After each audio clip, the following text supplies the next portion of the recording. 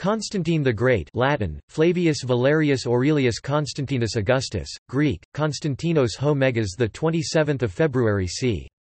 272 AD, the 22nd of May 337 AD, also known as Constantine I, was a Roman emperor who ruled between 306 and 337 AD. Born on the territory now known as Niš, Serbian Cyrillic, Niš, located in Serbia, he was the son of Flavius Valerius Constantius, a Roman army officer of Illyrian origins. His mother Helena was Greek. His father became Caesar, the deputy emperor in the west, in 293 AD. Constantine was sent east, where he rose through the ranks to become a military tribune under emperors Diocletian and Galerius. In 305, Constantius raised himself to the rank of Augustus, senior Western emperor, and Constantine was recalled west to campaign under his father in Britannia, Britain. Constantine was acclaimed as emperor by the army at Eboracum, modern-day York, after his father's death in 306 AD. He emerged victorious in a series of civil wars against emperors Maxentius and Licinius to become sole ruler of both West and East by 324 AD. As emperor, Constantine enacted administrative, financial, social, and military reforms to strengthen the empire. He restructured the government, separating civil and military authorities. To combat inflation, he introduced the solidus, a new gold coin that became the standard for Byzantine and European currencies for more than 1,000 years. The Roman army was reorganized to consist of mobile field units and garrison soldiers capable of countering internal threats and barbarian invasions. Constantine pursued successful campaigns against the tribes on the Roman frontiers—the Franks, the Alemanni, the Goths, and the Sarmatians—even resettling territories abandoned by his predecessors during the crisis of the 3rd century. Constantine was the first Roman emperor to convert to Christianity. Although he lived most of his life as a pagan, he joined the Christian faith on his deathbed, being baptized by Eusebius of Nicomedia. He played an influential role in the proclamation of the Edict of Milan in 313, which declared religious tolerance for Christianity in the Roman Empire. He called the First Council of Nicaea in 325, which produced the statement of Christian belief known as the Nicene Creed. The Church of the Holy Sepulchre was built on his orders at the purported site of Jesus' tomb in Jerusalem and became the holiest place in Christendom. The papal claim to temporal power in the High Middle Ages was based on the forged donation of Constantine. He is venerated as a saint by the Eastern Orthodox and Roman Catholic churches. He has historically been referred to as the first Christian emperor, and he did heavily promote the Christian Church. Some modern scholars, however, debate his beliefs and even his comprehension of the Christian faith itself. The age of Constantine marked a distinct epoch in the history of the Roman Empire. He built a new imperial residence at Byzantium and renamed the city Constantinople, now Istanbul, after himself. The laudatory epithet of New Rome came later, and was never an official title. It became the capital of the empire for more than 1,000 years, with the later Eastern Roman Empire now being referred to as the Byzantine Empire by historians.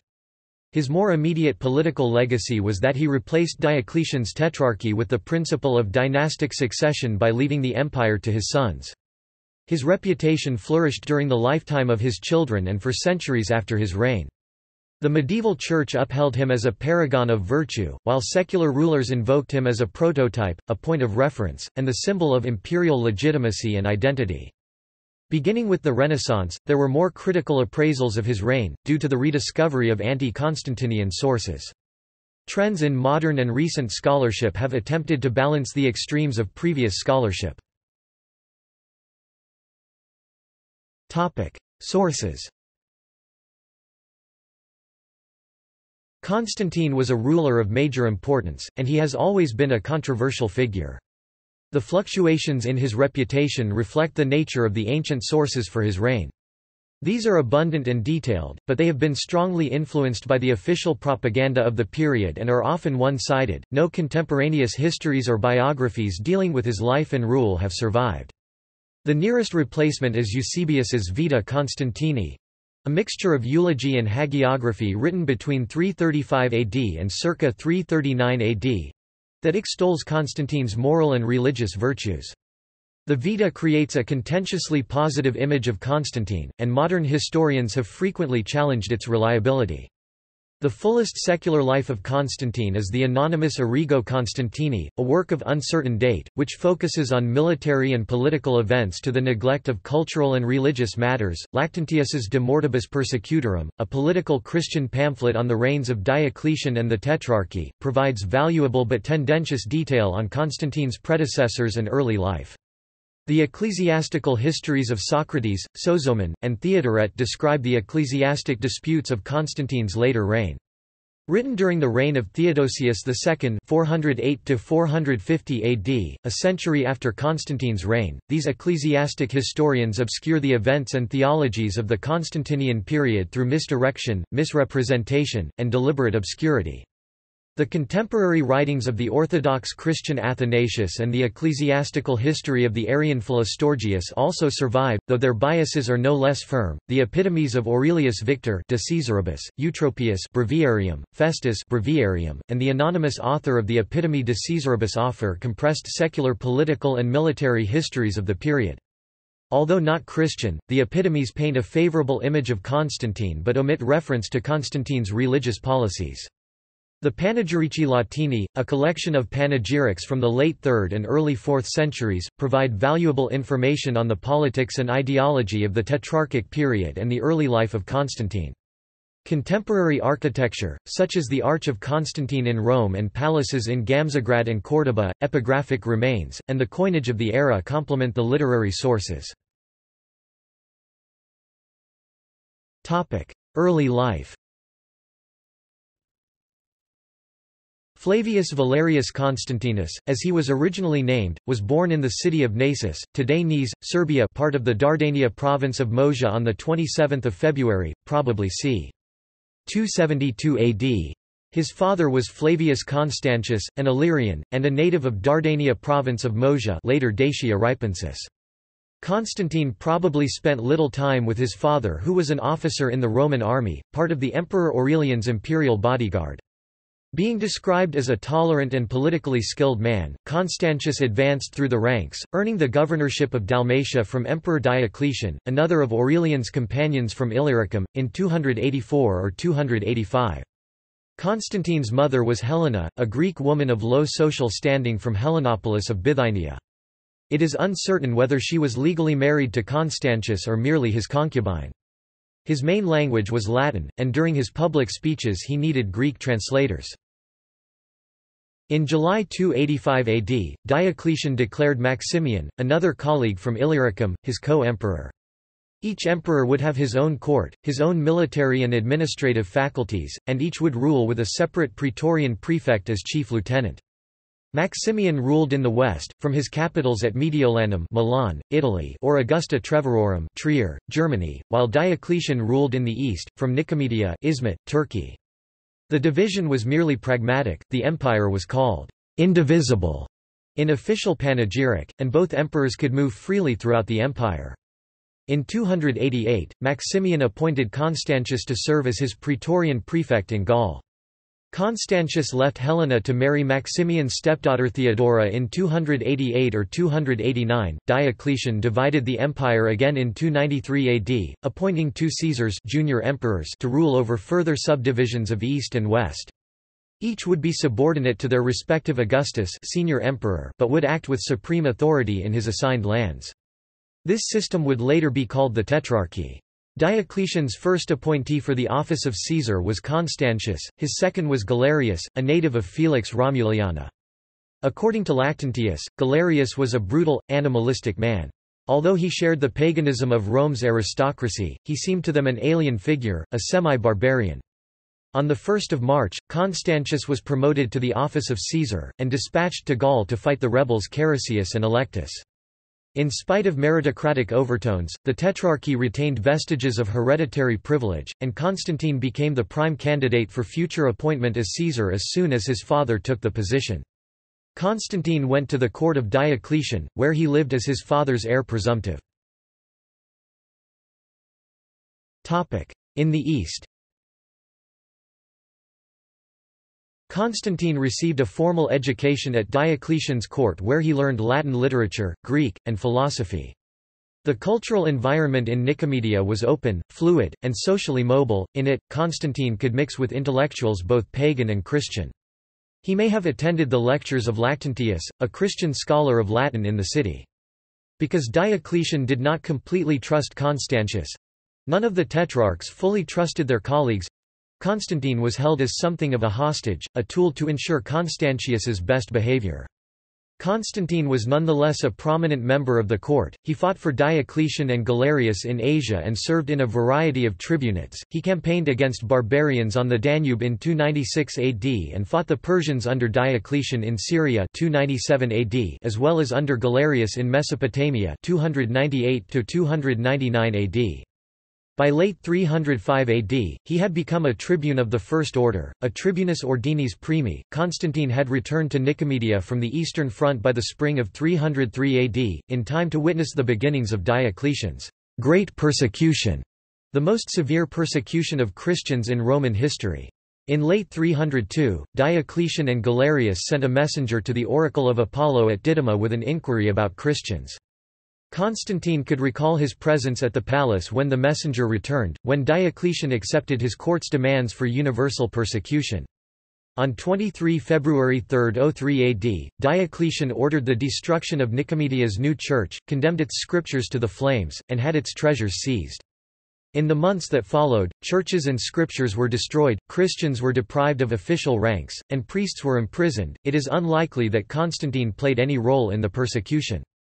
In his later writings, he would attempt to present himself as an opponent of Diocletian's sanguinary edicts against the worshippers of God, but nothing indicates that he opposed it effectively at the time. Although no contemporary Christian challenged Constantine for his inaction during the persecutions, it remained a political liability throughout his life. On 1 May 305 AD, Diocletian, as a result of a debilitating sickness taken in the winter of 304 to 305 AD, announced his resignation. In a parallel ceremony in Milan, Maximian did the same. Lactantius states that Galerius manipulated the weakened Diocletian into resigning, and forced him to accept Galerius's allies in the imperial succession. According to Lactantius, the crowd listening to Diocletian's resignation speech believed, until the very last moment, that Diocletian would choose Constantine and Maxentius, Maximian's son, as his successors. It was not to be. Constantius and Galerius were promoted to Augusti, while Severus and Maximinus Daia, Galerius's nephew, were appointed their Caesars respectively. Constantine and Maxentius were ignored. Some of the ancient sources detail plots that Galerius made on Constantine's life in the months following Diocletian's abdication. They assert that Galerius assigned Constantine to lead an advance unit in a cavalry charge through a swamp on the Middle Danube, made him enter into single combat with a lion, and attempted to kill him in hunts and wars. Constantine always emerged victorious. The lion emerged from the contest in a poorer condition than Constantine. Constantine returned to Nicomedia from the Danube with a Sarmatian captive to drop at Galerius's feet. It is uncertain how much these tales can be trusted. In the West, Constantine recognized the implicit danger in remaining at Galerius's court, where he was held as a virtual hostage. His career depended on being rescued by his father in the West. Constantius was quick to intervene. In the late spring or early summer of 305 AD, Constantius requested leave for his son to help him campaign in Britain. After a long evening of drinking, Galerius granted the request. Constantine's later propaganda describes how he fled the court in the night, before Galerius could change his mind. He rode from post house to post house at high speed, hamstringing every horse in his wake. By the time Galerius awoke the following morning, Constantine had fled too far to be caught. Constantine joined his father in Gaul, at Bononia Boulogne before the summer of 305 AD. From Bononia they crossed the Channel to Britain and made their way to Eboracum, York, capital of the province of Britannia Secunda and home to a large military base. Constantine was able to spend a year in northern Britain at his father's side, campaigning against the Picts beyond Hadrian's Wall in the summer and autumn. Constantius's campaign, like that of Septimius Severus before it, probably advanced far into the north without achieving great success. Constantius had become severely sick over the course of his reign, and died on 25 July 306 in Eboracum, York. Before dying, he declared his support for raising Constantine to the rank of full Augustus. The Alemannic king Crocus, a barbarian taken into service under Constantius, then proclaimed Constantine as Augustus. The troops loyal to Constantius's memory followed him in acclamation. Gaul and Britain quickly accepted his rule. Hispania, which had been in his father's domain for less than a year, rejected it. Constantine sent Galerius an official notice of Constantius's death and his own acclamation. Along with the notice, he included a portrait of himself in the robes of an Augustus. The portrait was wreathed in bay. He requested recognition as heir to his father's throne, and passed off responsibility for his unlawful ascension on his army, claiming they had forced it upon him. Galerius was put into a fury by the message, he almost set the portrait on fire. His advisers calmed him, and argued that outright denial of Constantine's claims would mean certain war. Galerius was compelled to compromise. He granted Constantine the title Caesar rather than Augustus. The latter office went to Severus instead. Wishing to make it clear that he alone gave Constantine legitimacy, Galerius personally sent Constantine the emperor's traditional purple robes. Constantine accepted the decision, knowing that it would remove doubts as to his legitimacy. Early rule.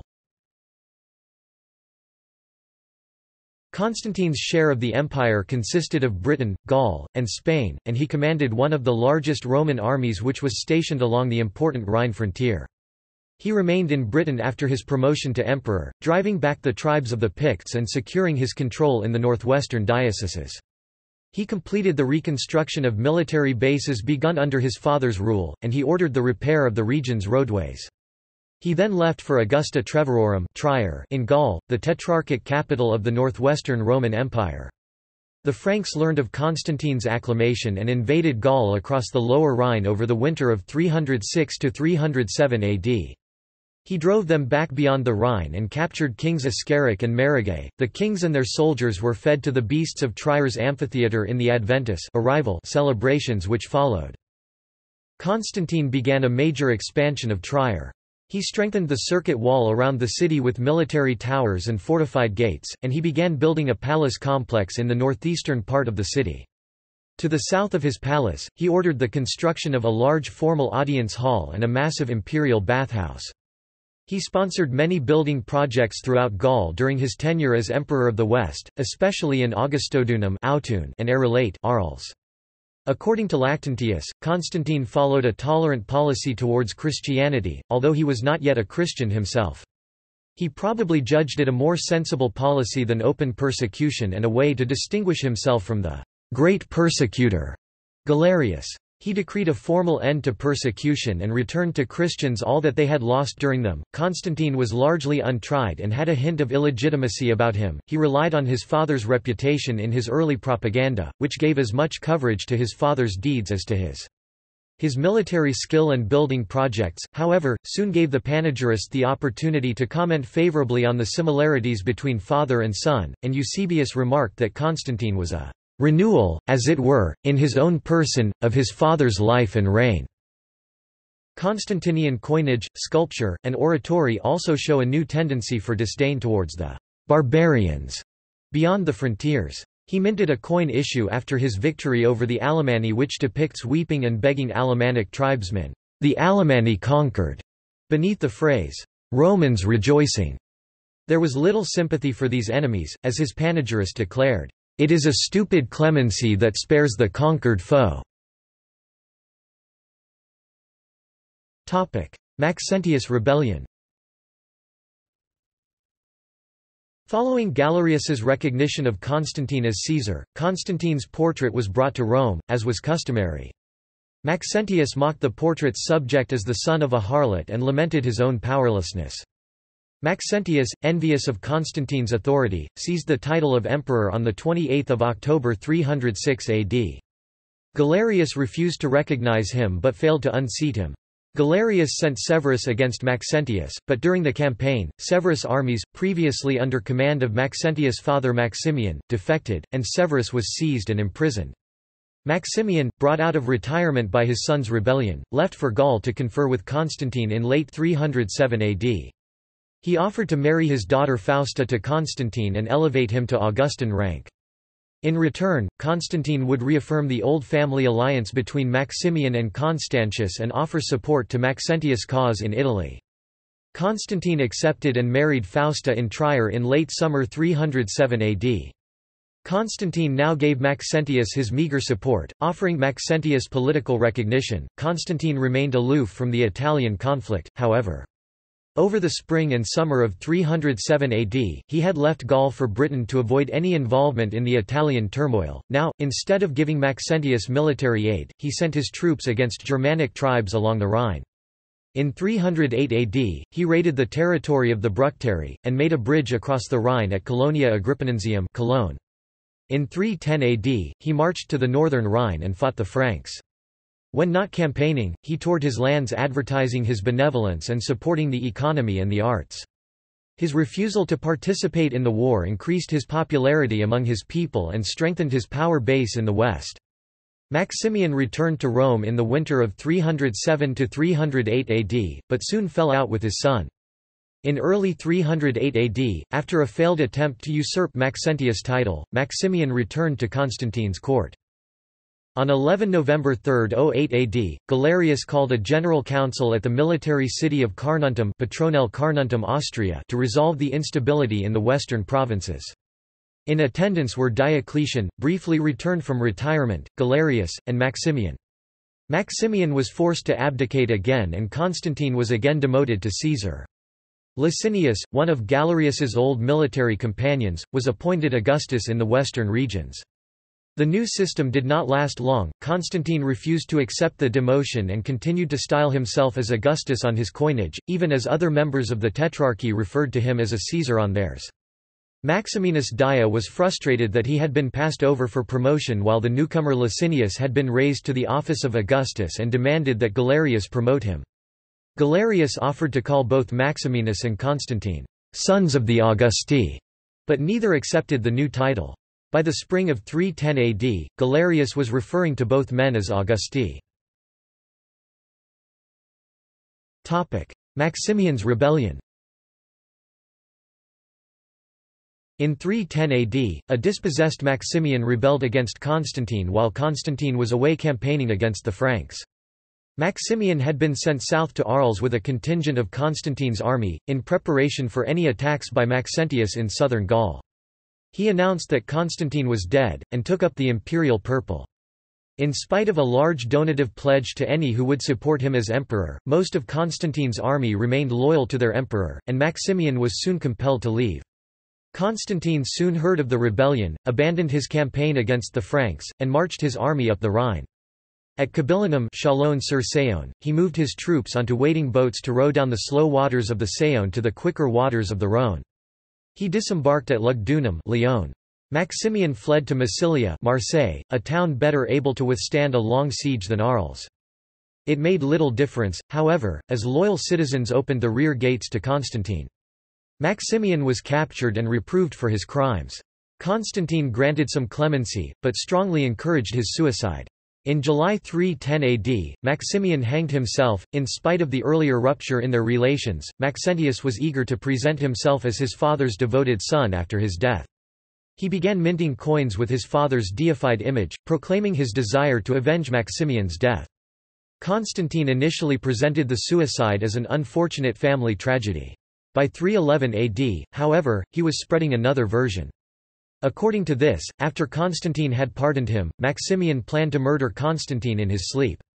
Fausta learned of the plot and warned Constantine, who put a eunuch in his own place in bed. Maximian was apprehended when he killed the eunuch and was offered suicide, which he accepted.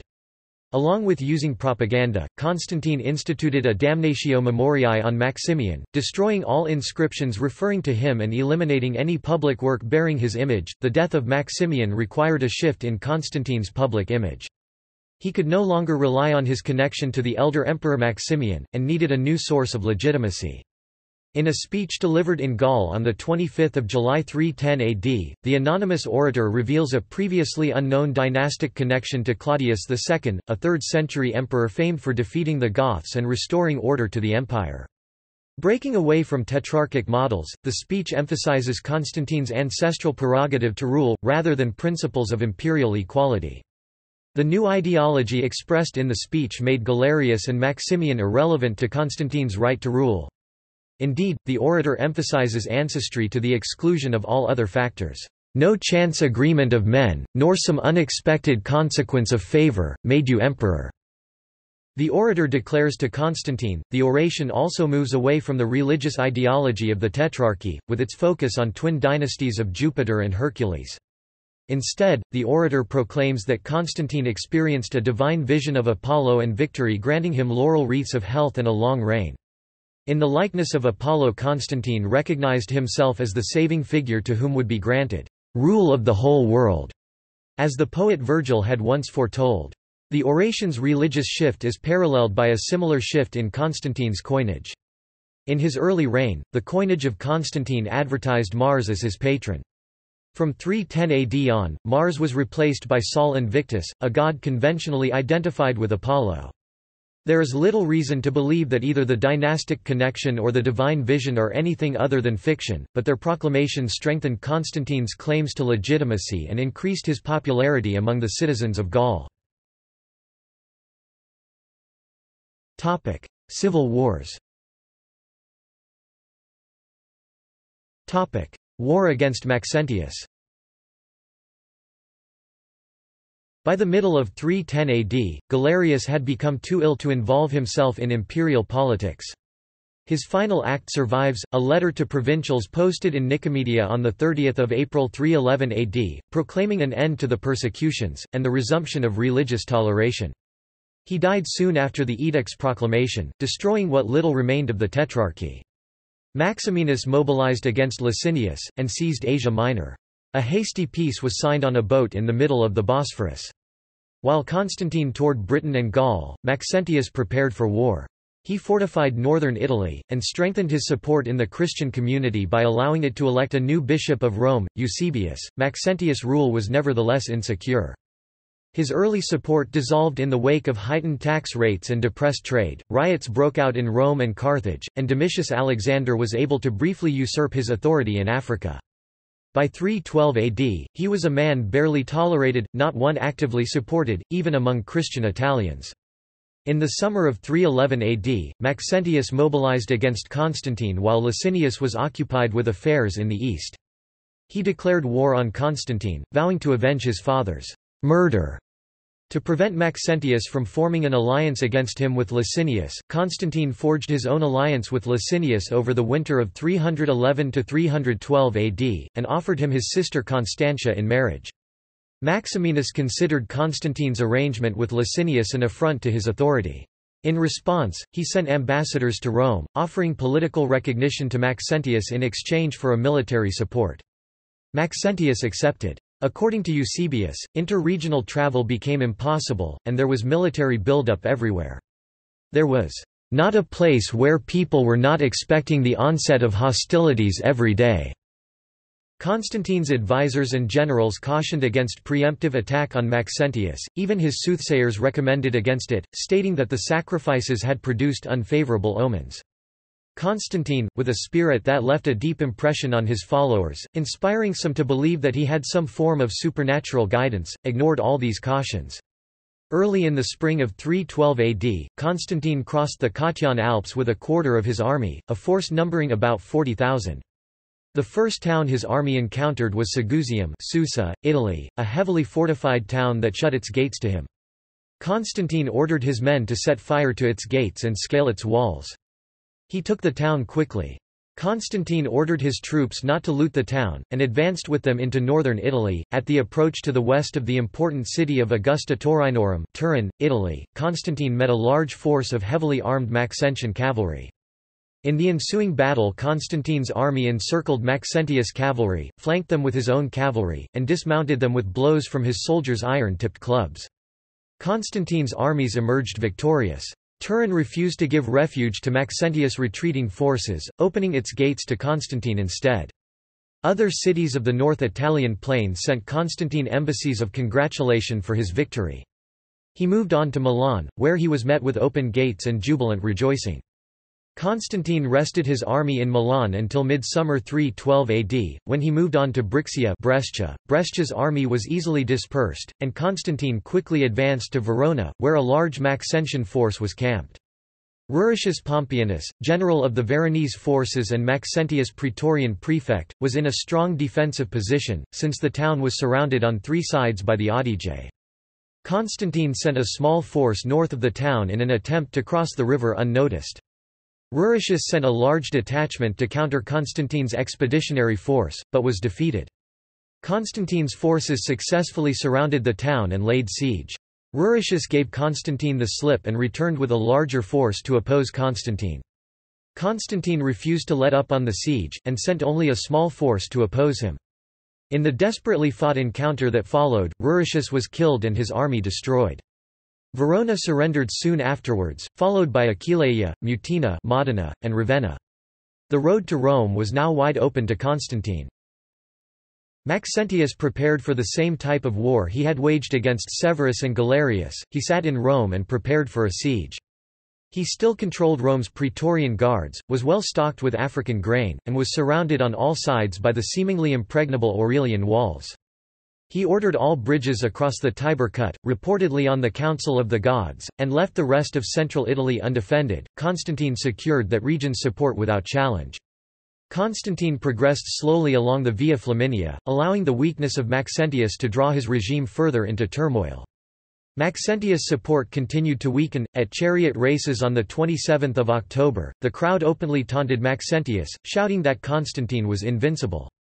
Maxentius, no longer certain that he would emerge from a siege victorious, built a temporary boat bridge across the Tiber in preparation for a field battle against Constantine. On 28 October 312 AD, the sixth anniversary of his reign, he approached the keepers of the Sibylline books for guidance. The keepers prophesied that, on that very day, the enemy of the Romans would die. Maxentius advanced north to meet Constantine in battle. Constantine adopts the Greek letters chi rho for Christ's initials. Maxentius' forces were still twice the size of Constantine's, and he organized them in long lines facing the battle plain with their backs to the river. Constantine's army arrived on the field bearing unfamiliar symbols on their standards and their shields. According to Lactantius, Constantine had a dream the night before the battle which advised him to mark the heavenly sign of God on the shields of his soldiers, by means of a slanted letter X with the top of its head bent round, he marked Christ on their shields. Eusebius describes a vision that Constantine had while marching at midday in which he saw with his own eyes in the heavens and a trophy of the cross arising from the light of the sun, carrying the message, in hoc signo vinces. With this sign, you shall win. In Eusebius's account, Constantine had a dream the following night in which Christ appeared with the same heavenly sign and told him to make an army standard in the form of the labarum. Eusebius is vague about when and where these events took place, but it enters his narrative before the war begins against Maxentius. He describes the sign as chi, traversed by rho, to form, representing the first two letters of the title Christos or Christ. A medallion was issued at Ticinum in 315 AD which shows Constantine wearing a helmet emblazoned with the chi rho, and coins issued at Sicia in 317–318 AD repeat the image. The figure was otherwise rare, however, and is uncommon in imperial iconography and propaganda before the 320s. Constantine deployed his own forces along the whole length of Maxentius' line. He ordered his cavalry to charge, and they broke Maxentius' cavalry. He then sent his infantry against Maxentius' infantry, pushing many into the Tiber where they were slaughtered and drowned. The battle was brief, and Maxentius' troops were broken before the first charge. His horse guards and praetorians initially held their position, but they broke under the force of a Constantinian cavalry charge. They also broke ranks and fled to the river. Maxentius rode with them and attempted to cross the bridge of boats, but he was pushed into the Tiber and drowned by the mass of his fleeing soldiers. In Rome. Constantine entered Rome on 29 October 312 AD, and staged a grand adventus in the city which was met with jubilation. Maxentius' body was fished out of the Tiber and decapitated, and his head was paraded through the streets for all to see. After the ceremonies, the disembodied head was sent to Carthage, and Carthage offered no further resistance. Unlike his predecessors, Constantine neglected to make the trip to the Capitoline Hill and perform customary sacrifices at the Temple of Jupiter. However, he did visit the senatorial Curia Julia, and he promised to restore its ancestral privileges and give it a secure role in his reformed government. There would be no revenge against Maxentius supporters. In response, the Senate decreed him title of the first name, which meant that his name would be listed first in all official documents, and they acclaimed him as the greatest Augustus. He issued decrees returning property that was lost under Maxentius, recalling political exiles, and releasing Maxentius' imprisoned opponents. An extensive propaganda campaign followed, during which Maxentius' image was purged from all public places. He was written up as a tyrant and set against an idealized image of Constantine the Liberator. Eusebius is the best representative of this strand of Constantinian propaganda. Maxentius' rescripts were declared invalid, and the honors were invalidated that he had granted to leaders of the Senate. Constantine also attempted to remove Maxentius' influence on Rome's urban landscape. All structures built by him were rededicated to Constantine, including the Temple of Romulus and the Basilica of Maxentius. At the focal point of the basilica, a stone statue was erected of Constantine holding the Christian labarum in its hand. Its inscription bore the message which the statue illustrated. By this sign, Constantine had freed Rome from the yoke of the tyrant. Constantine also sought to upstage Maxentius' achievements. For example, the Circus Maximus was redeveloped so that its seating capacity was 25 times larger than that of Maxentius' racing complex on the Via Appia. Maxentius' strongest military supporters were neutralized when he disbanded the Praetorian Guard and Imperial Horse Guard.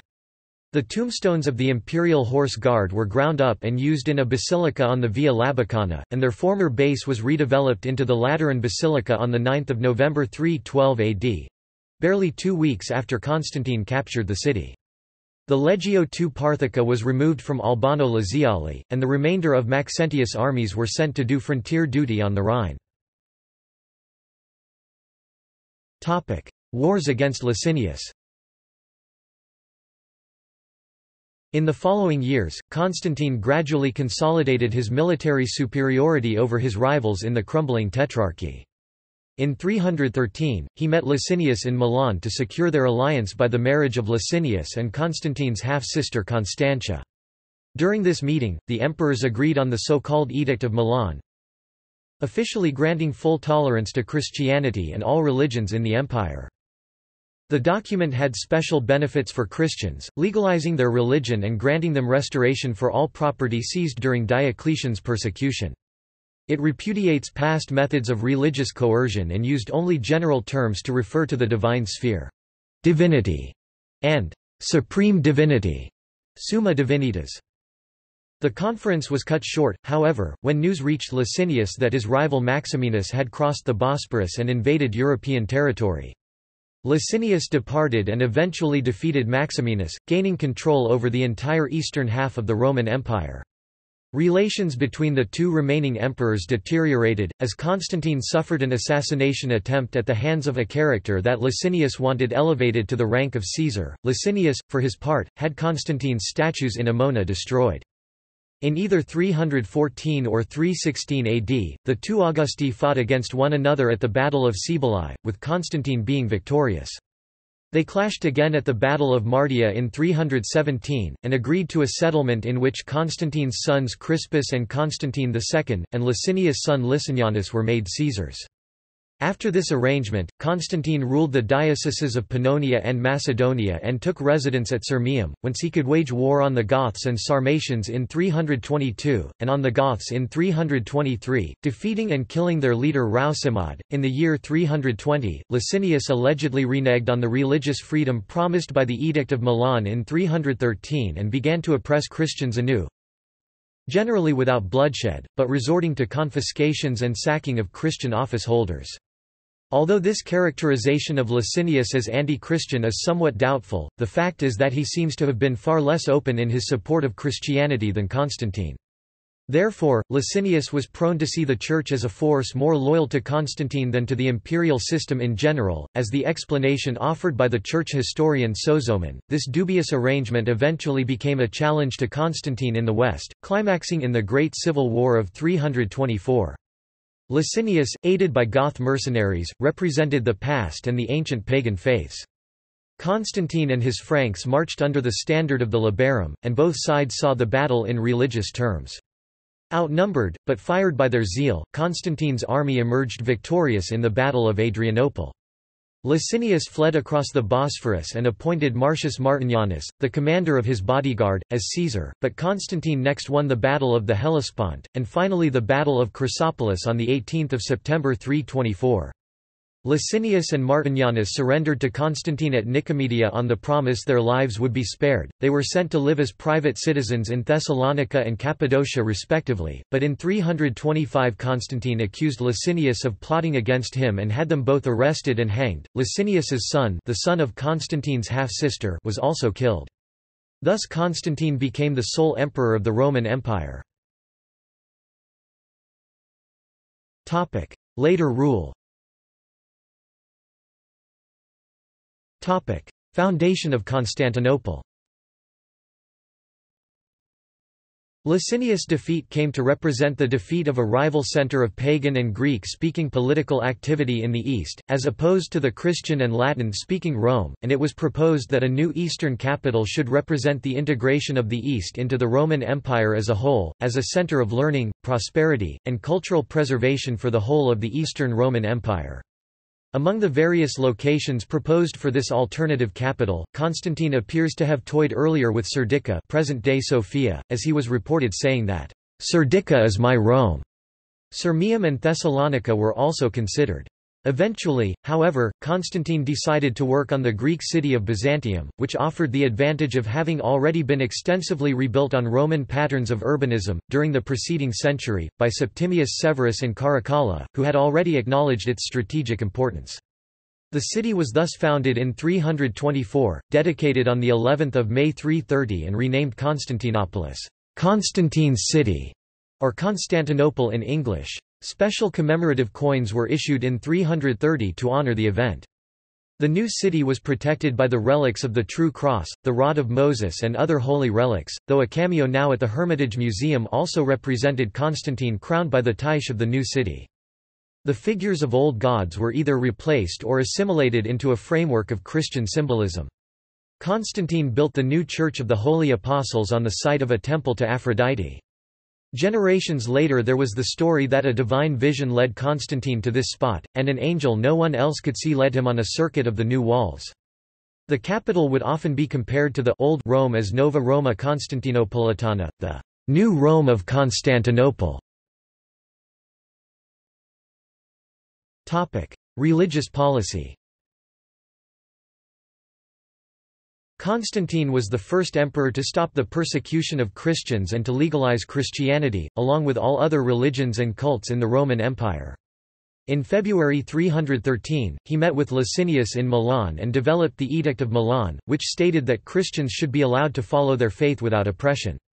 This removed penalties for professing Christianity, under which many had been martyred previously, and it returned confiscated church property.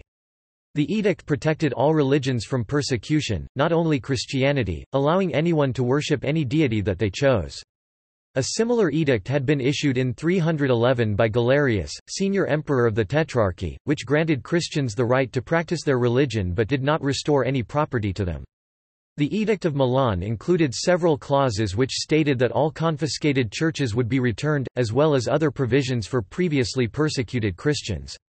Scholars debate whether Constantine adopted his mother Helena's Christianity in his youth, or whether he adopted it gradually over the course of his life. Constantine possibly retained the title of Pontifex Maximus, which emperors bore as heads of the ancient Roman religion until Gratian renounced the title. According to Christian writers, Constantine was over 40 when he finally declared himself a Christian, making it clear that he owed his successes to the protection of the Christian high God alone. Despite these declarations of being a Christian, he waited to be baptized on his deathbed, believing that the baptism would release him of any sins he committed in the course of carrying out his policies while emperor. He supported the church financially, built basilicas, granted privileges to clergy such as exemption from certain taxes, promoted Christians to high office, and returned property confiscated during the long period of persecution. His most famous building projects include the Church of the Holy Sepulchre and Old St. Peter's Basilica. In constructing the Old St. Peter's Basilica, Constantine went to great lengths to erect the basilica on top of St. Peter's resting place, so much so that it even effected the design of the basilica and even undertook the challenge of erecting it on the hill where St. Peter rested, making its complete construction time over 30 years from the date Constantine ordered it to be built. Constantine might not have patronized Christianity alone. He built a triumphal arch in 315 to celebrate his victory in the Battle of the Milvian Bridge 312, which was decorated with images of the goddess Victoria, and sacrifices were made to pagan gods at its dedication, including Apollo, Diana, and Hercules. Absent from the arch are any depictions of Christian symbolism. However, the arch was commissioned by the Senate, so the absence of Christian symbols may reflect the role of the Curia at the time as a pagan redoubt. In 321, he legislated that the Venerable Sunday should be a day of rest for all citizens. In 323, he issued a decree banning Christians from participating in state sacrifices. After the pagan gods had disappeared from his coinage, Christian symbols appeared as Constantine's attributes, the chi rho between his hands or on his labarum, as well on the coin itself. The reign of Constantine established a precedent for the emperor to have great influence and authority in the early Christian councils, most notably the dispute over Arianism. Constantine disliked the risks to societal stability that religious disputes and controversies brought with them, preferring to establish an orthodoxy. His influence over the church councils was to enforce doctrine, root out heresy, and uphold ecclesiastical unity. The church's role was to determine proper worship, doctrines, and dogma. North African bishops struggled with Christian bishops who had been ordained by Donatus in opposition to Sicilian from 313 to 316. The African bishops could not come to terms, and the Donatists asked Constantine to act as a judge in the dispute. 3 regional church councils and another trial before Constantine all ruled against Donatus and the Donatism movement in North Africa. In 317, Constantine issued an edict to confiscate Donatist church property and to send Donatist clergy into exile. More significantly, in 325 he summoned the First Council of Nicaea, most known for its dealing with Arianism and for instituting the Nicene Creed. He enforced the council's prohibition against celebrating the Lord's Supper on the day before the Jewish Passover, which marked a definite break of Christianity from the Judaic tradition. From then on, the solar Julian calendar was given precedence over the lunisolar Hebrew calendar among the Christian churches of the Roman Empire. Constantine made some new laws regarding the Jews, some of them were unfavorable towards Jews, although they were not harsher than those of his predecessors. It was made illegal for Jews to seek converts or to attack other Jews who had converted to Christianity. They were forbidden to own Christian slaves or to circumcise their slaves. On the other hand, Jewish clergy were given the same exemptions as Christian clergy. Administrative reforms. Beginning in the mid-3rd century, the emperors began to favor members of the equestrian order over senators, who had a monopoly on the most important offices of state. Senators were stripped of the command of legions and most provincial governorships, as it was felt that they lacked the specialized military upbringing needed in an age of acute defense needs. Such posts were given to equestrians by Diocletian and his colleagues, following a practice enforced piecemeal by their predecessors. The emperors, however, still needed the talents and the help of the very rich, who were relied on to maintain social order and cohesion by means of a web of powerful influence and contacts at all levels. Exclusion of the old senatorial aristocracy threatened this arrangement. In 326, Constantine reversed this pro-equestrian trend, raising many administrative positions to senatorial rank and thus opening these offices to the old aristocracy. At the same time, he elevated the rank of existing equestrian office holders to senator, degrading the equestrian order in the process, at least as a bureaucratic rank. The title of perfectissimus was granted only to mid- or low-level officials by the end of the 4th century. By the new Constantinian arrangement, one could become a senator by being elected praetor or by fulfilling a function of senatorial rank. From then on, holding actual power and social status were melded together into a joint imperial hierarchy. Constantine gained the support of the old nobility with this, as the Senate was allowed itself to elect praetors and quaestors, in place of the usual practice of the emperors directly creating new magistrates ad lectio.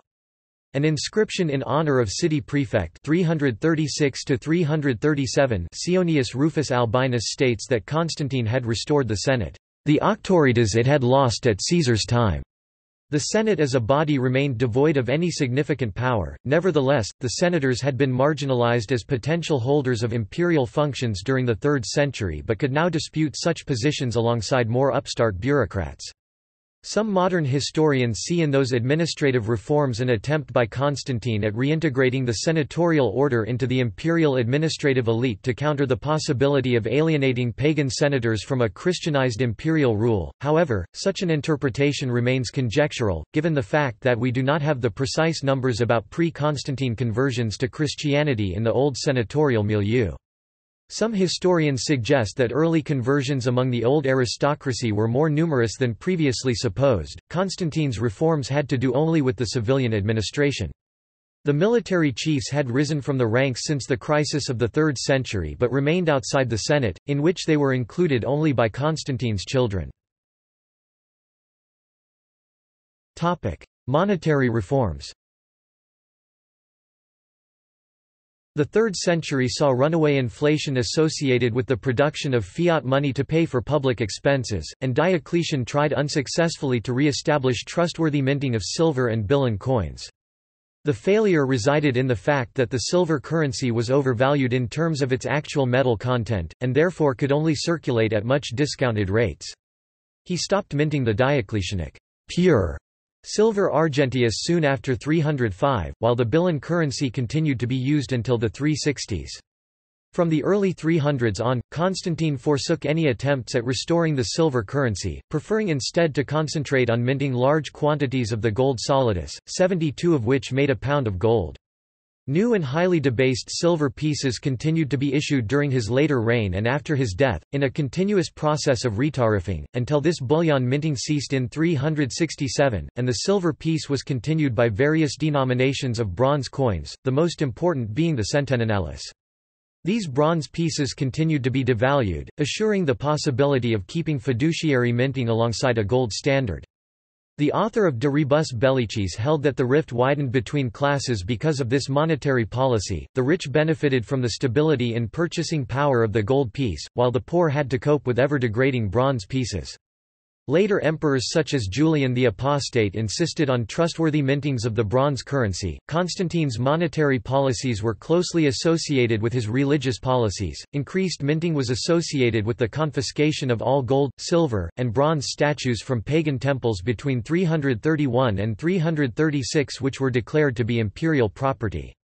2 imperial commissioners for each province had the task of getting the statues and melting them for immediate minting, with the exception of a number of bronze statues that were used as public monuments in Constantinople. Executions of Crispus and Fausta. Constantine had his eldest son Crispus seized and put to death by cold poison at Pula, Croatia, sometime between the 15th of May and the 17th of June 326. In July, he had his wife Empress Fausta, stepmother of Crispus, killed in an overheated bath. Their names were wiped from the face of many inscriptions, references to their lives were eradicated from the literary record, and the memory of both was condemned.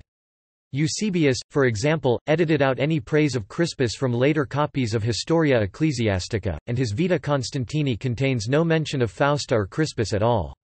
Few ancient sources are willing to discuss possible motives for the events, and the few that do are of later provenance and are generally unreliable. At the time of the executions, it was commonly believed that Empress Fausta was either in an illicit relationship with Crispus or was spreading rumors to that effect. A popular myth arose, modified to allude to the Hippolytus Phaedra legend, with the suggestion that Constantine killed Crispus and Fausta for their immoralities. The largely fictional Passion of Artemius explicitly makes this connection. The myth rests on slim evidence as an interpretation of the executions. Only late and unreliable sources allude to the relationship between Crispus and Fausta, and there is no evidence for the modern suggestion that Constantine's godly Edicts of 326 and the irregularities of Crispus are somehow connected, although Constantine created his apparent heirs, Caesars. Following a pattern established by Diocletian, he gave his creations a hereditary character, alien to the tetrarchic system. Constantine's Caesars were to be kept in the hope of ascending to empire, and entirely subordinated to their Augustus, as long as he was alive. Therefore, an alternative explanation for the execution of Crispus was, perhaps, Constantine's desire to keep a firm grip on his prospective heirs, and Fausta's desire for having her sons inheriting instead of their half-brother—being reason enough for killing Crispus. The subsequent execution of Fausta, however, was probably meant as a reminder to her children that Constantine would not hesitate in killing his own relatives when he felt this was necessary. Later campaigns. Constantine considered Constantinople his capital and permanent residence. He lived there for a good portion of his later life. In 328 construction was completed on Constantine's bridge at Suceava, today Celle in Romania, in hopes of reconquering Dacia, a province that had been abandoned under Aurelian. In the late winter of 332, Constantine campaigned with the Sarmatians against the Goths. The weather and lack of food cost the Goths dearly. Reportedly, nearly 100,000 died before they submitted to Rome. In 334, after Sarmatian commoners had overthrown their leaders, Constantine led a campaign against the tribe. He won a victory in the war and extended his control over the region, as remains of camps and fortifications in the region indicate. Constantine resettled some Sarmatian exiles as farmers in Illyrian and Roman districts, and conscripted the rest into the army. The new frontier in Dacia was along the Brazda-Louis Novak line supported by New Castra. Constantine took the title Daciacus Maximus in 336. In the last years of his life, Constantine made plans for a campaign against Persia. In a letter written to the king of Persia, Shapur, Constantine had asserted his patronage over Persia's Christian subjects and urged Shapur to treat them well. The letter is undatable. In response to border raids, Constantine sent Constantius to guard the eastern frontier in 335. In 336, Prince Narsa invaded Armenia, a Christian kingdom since 301, and installed a Persian client on the throne. Constantine then resolved to campaign against Persia himself. He treated the war as a Christian crusade, calling for bishops to accompany the army and commissioning a tent in the shape of a church to follow him everywhere. Constantine planned to be baptized in the Jordan River before crossing into Persia. Persian diplomats came to Constantinople over the winter of 336–337, seeking peace, but Constantine turned them away. The campaign was called off, however, when Constantine became sick in the spring of 337. Sickness and death. Constantine had known death would soon come. Within the Church of the Holy Apostles, Constantine had secretly prepared a final resting place for himself. It came sooner than he had expected. Soon after the feast of Easter 337, Constantine fell seriously ill. He left Constantinople for the hot baths near his mother's city of Helenopolis Altinova, on the southern shores of the Gulf of Nicomedia, present-day Gulf of Izmit. There, in a church his mother built in honor of Lucian the Apostle, he prayed, and there he realized that he was dying.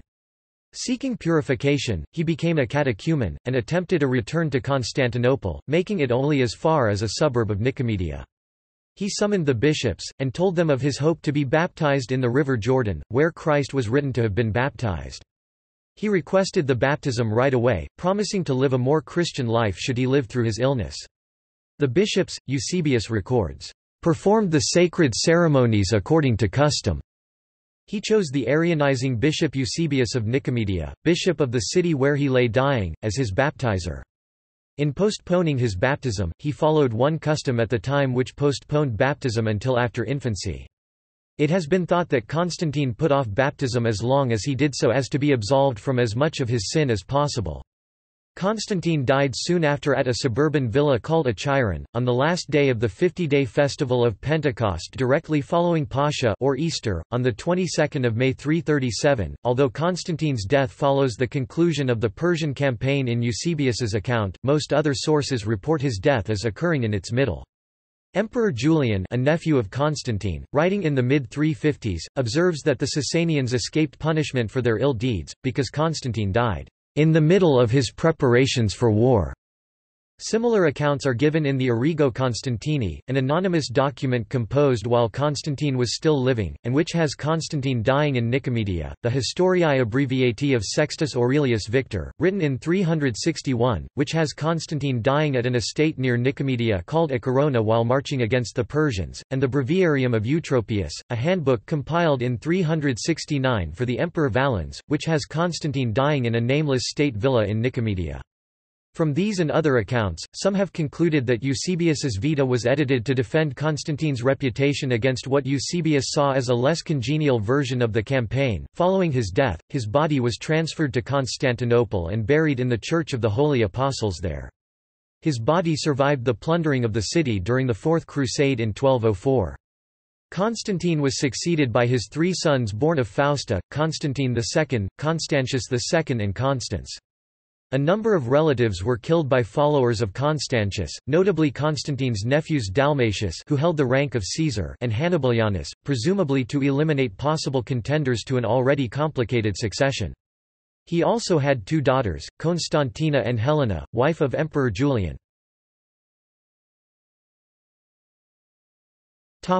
Legacy. Constantine gained his honorific of the Great Megas from Christian historians long after he had died, but he could have claimed the title on his military achievements and victories alone. He reunited the empire under one emperor, and he won major victories over the Franks and Alemanni in 306–308, the Franks again in 313–314, the Goths in 332, and the Sarmatians in 334. By 336, he had reoccupied most of the long-lost province of Dacia which Aurelian had been forced to abandon in 271.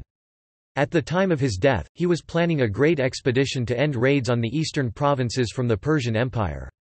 He served for almost 31 years, combining his years as co-ruler and sole ruler, the longest-serving emperor except for Augustus. In the cultural sphere, Constantine revived the clean-shaven face fashion of the Roman emperors from Augustus to Trajan, which was originally introduced among the Romans by Scipio Africanus. This new Roman imperial fashion lasted until the reign of Phocas. The Byzantine Empire considered Constantine its founder, and the Holy Roman Empire reckoned him among the venerable figures of its tradition. In the later Byzantine state, it became a great honor for an emperor to be hailed as a new Constantine. 10 emperors carried the name, including the last emperor of the Eastern Roman Empire. Charlemagne used monumental Constantinian forms in his court to suggest that he was Constantine's successor and equal. Constantine acquired a mythic role as a warrior against heathens. The motif of the Romanesque equestrian, the mounted figure in the posture of a triumphant Roman emperor, became a visual metaphor in statuary in praise of local benefactors. The name, Constantine, itself enjoyed renewed popularity in western France in the 11th and 12th centuries. The Orthodox Church considers Constantine a saint, Agios Konstantinos Saint Constantine, having a feast day on the 21st of May, and calls him Isapostolos Konstantinos, an equal of the Apostles. The Nice Constantine the Great Airport is named in honor of him. A large cross was planned to be built on a hill overlooking Nice, but the project was cancelled. In 2012, a memorial was erected in Nice in his honor. The commemoration of the Edict of Milan was held in Nice in 2013. Historiography. Constantine was presented as a paragon of virtue during his lifetime. Pagans showered him with praise, such as Praxagoras of Athens, and Libanius. His nephew and son-in-law Julian the Apostate, however, wrote the satire Symposium, or the Saturnalia in 361. After the last of his sons died, it denigrated Constantine, calling him inferior to the great pagan emperors, and given over to luxury and greed. Following Julian, Eunapius began—and Zosimus continued—a historiographic tradition that blamed Constantine for weakening the empire through his indulgence to the Christians. Constantine was presented as an ideal ruler during the Middle Ages, the standard against which any king or emperor could be measured. The Renaissance rediscovery of anti-Constantinian sources prompted a re-evaluation of his career. German humanist Johannes Leunclavius discovered Zosima's writings and published a Latin translation in 1576. In its preface, he argued that Zosima's picture of Constantine offered a more balanced view than that of Eusebius and the church historians. Cardinal Caesar Baronius criticized Zosimus, favoring Eusebius' account of the Constantinian era. Baronius's Life of Constantine 1588 presents Constantine as the model of a Christian prince. Edward Gibbon aimed to unite the two extremes of Constantinian scholarship in his work The History of the Decline and Fall of the Roman Empire 1776–89 by contrasting the portraits presented by Eusebius and Zosimus. He presents a noble war hero who transforms into an oriental despot in his old age, degenerating into a cruel and dissolute monarch. Modern interpretations of Constantine's rule begin with Jacob Burckhardt's The Age of Constantine the Great 1853, Rev. 1880. Burckhardt's Constantine is a scheming secularist, a politician who manipulates all parties in a quest to secure his own power. Henri Grégoire followed Burckhardt's evaluation of Constantine in the 1930s, suggesting that Constantine developed an interest in Christianity only after witnessing its political usefulness. Grégoire was skeptical of the authenticity of Eusebius' Vita, and postulated a pseudo-Eusebius to assume responsibility for the vision and conversion narratives of that work. Otto Sieck's Geschichte des Untergangs der antiken Welt 1920–23 and André Piganiol's L'Empereur Constantine 1932 go against this historiographic tradition. Sieck presents Constantine as a sincere war hero whose ambiguities were the product of his own naive inconsistency. Piganiol's Constantine is a philosophical monotheist, a child of his era's religious syncretism. Related histories by Arnold Hugh Martin-Jones, Constantine and the Conversion of Europe, 1949, and Ramsay MacMullen, Constantine, 1969, give portraits of a less visionary and more impulsive Constantine. These later accounts were more willing to present Constantine as a genuine convert to Christianity. Norman H. Baines began a historiographic tradition with Constantine the Great and the Christian Church 1929, which presents Constantine as a committed Christian, reinforced by Andreas Alfoldi's The Conversion of Constantine and Pagan Rome 1948, and Timothy Barnes's Constantine and Eusebius 1981 is the culmination of this trend. Barnes' Constantine experienced a radical conversion which drove him on a personal crusade to convert his empire. Charles Matson Odall's Constantine and the Christian Empire 2004 takes much the same tack. In spite of Barnes' work, arguments continue over the strength and depth of Constantine's religious conversion. Certain themes in this school reached new extremes in T. G. Eliot's The Christianity of Constantine the Great 1996, which presented Constantine as a committed Christian from early childhood. Paul Vane's 2007 work Quand notre monde est devenu chrétien holds a similar view which does not speculate on the origin of Constantine's Christian motivation, but presents him as a religious revolutionary who fervently believed that he was meant to play a providential role in the millenary economy of the salvation of humanity. Donation of Constantine. Latin Rite Catholics considered it inappropriate that Constantine was baptized only on his deathbed by an unorthodox bishop, as it undermined the authority of the papacy, and a legend emerged by the early 4th century that Pope Sylvester I (314–335) had cured the pagan emperor from leprosy. According to this legend, Constantine was soon baptized and began the construction of a church in the Lateran Palace. The donation of Constantine appeared in the 8th century, most likely during the pontificate of Pope Stephen II (752–757), in which the freshly converted Constantine gives the city of Rome and all the provinces, districts, and cities of Italy and the western regions to Sylvester and his successors. In the High Middle Ages, this document was used and accepted as the basis for the Pope's temporal power, though it was denounced as a forgery by Emperor Otto III and lamented as the root of papal worldliness by Dante Alighieri. Philologist Lorenzo Valla proved that the document was indeed a forgery. Geoffrey of Monmouth's Historia. During the medieval period, Britons regarded Constantine as a king of their own people, particularly associating him with Caernarvon in Gwynedd. While some of this is owed to his fame and his proclamation as emperor in Britain, there was also confusion of his family with Magnus Maximus's supposed wife Saint Ellen and her son, another Constantine Welsh, Custennin. In the 12th century, Henry of Huntingdon included a passage in his Historia Anglorum that the Emperor Constantine's mother was a Briton, making her the daughter of King Cole of Colchester. Geoffrey of Monmouth expanded this story in his highly fictionalized Historia Regum Britanniae, an account of the supposed kings of Britain from their Trojan origins to the Anglo-Saxon invasion. According to Geoffrey, Cole was king of the Britons when Constantius, here a senator, came to Britain. Afraid of the Romans, Cole submitted to Roman law so long as he retained his kingship. However, he died only a month later, and Constantius took the throne himself, marrying Cole's daughter Helena. They had their son Constantine, who succeeded his father as king of Britain before becoming Roman emperor. Historically, this series of events is extremely improbable. Constantius had already left Helena by the time he left for Britain. Additionally, no earlier source mentions that Helena was born in Britain, let alone that she was a princess. Henry's source for the story is unknown, though it may have been a lost hagiography of Helena. See also Colossus of Constantine, Constantinian Shift, 50 Bibles of Constantine, German and Sarmatian campaigns of Constantine, List of Byzantine emperors. Notes, citations, references, ancient sources, modern sources. Further reading. Baines, Norman H. 1930. Constantine the Great and the Christian Church. London, Milford. Burckhardt, Jacob 1949. The Age of Constantine the Great. London, Routledge. Cameron, Averill 1993. The Later Roman Empire, AD 284–430. London, Fontana Press. ISBN 978-0-00-686172-0. Eddy, John W., ed. 1971. The Conversion of Constantine. New York, Holt, Reinhardt and Winston. ISBN 978-0-03-083645-9. Percival J. On the Question of Constantine's Conversion to Christianity, archived 14 June 2015 at the Wayback Machine, Clio History Journal, 2008. Pelikan, Yaroslav 1987.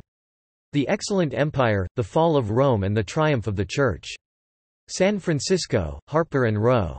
ISBN 978-0-06-254636-4. Velikov, Yulian 2013. Imperator et Sacerdos. Veliko Trnovo University Press.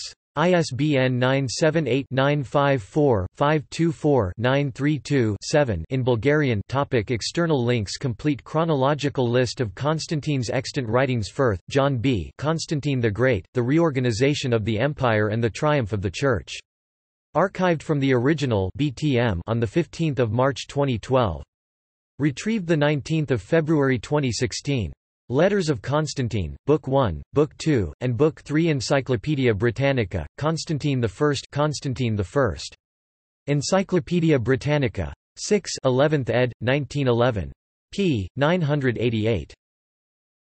BBC North Yorkshire's site on Constantine the Great. Constantine's time in York on the History of York. Commemorations